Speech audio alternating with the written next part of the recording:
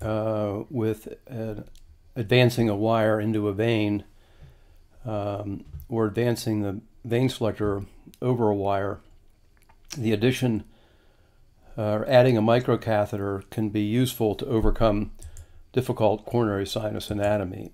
So here's an example where we have an extremely tortuous vein, and we engaged the vein with a standard vein selector, and we tried to advance a wire, and despite direction and support from the catheter, the light support polymer tip wire would not advance. That is, the choice PT would not advance at all. So what we did then, we wanted to make sure we were really in the vein, so a puff of contrast was given to confirm that the wire is in the vein. We then decided to add a microcatheter, and this, which is very difficult to see, but this is a microcatheter which has 3 markers on it. It's 90 centimeters long, and it fits over a 0.014-inch wire, and importantly, it fits inside the lumen of the vein selector. When you're using a 90 centimeter microcatheter through the 75 centimeter vein selector, you need to remove the hemostatic Y adapter to have enough length of microcatheter extending beyond the tip of the vein selector.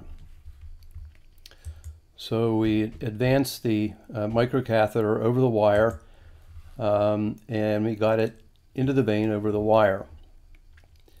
And once we got to this point, then we decided to switch. We took out the existing wire, took out the bent floppy wire, and put in a fresh wire. And because the fresh wire didn't encounter any tortuosity until it reached the end of the vein selector, it wasn't bent by the time it reached a more distal part of the vein, and was able to be advanced. But still, you'll notice that we have this loop in the vein, so we haven't straightened that out yet. So what now? Well, what we'll do is we'll take out the floppy wire, and this time we'll exchange the floppy for a choice PT extra support. And you can see the wire going in, and as it goes in, you'll note right here that it straightened out the vein.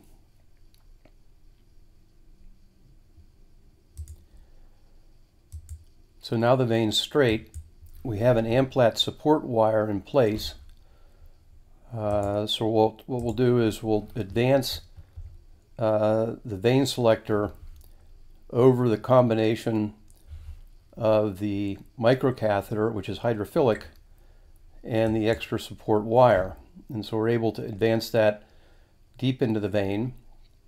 And then once we had the vein selector deep in the vein, we were able to rail the renal LVI subselector over the vein selector, and then we're able to deliver the lead. So that's how a microcatheter can be used to facilitate LV lead placement. And since we started doing this through the vein selector, I tend to use it more and more and find it quite helpful.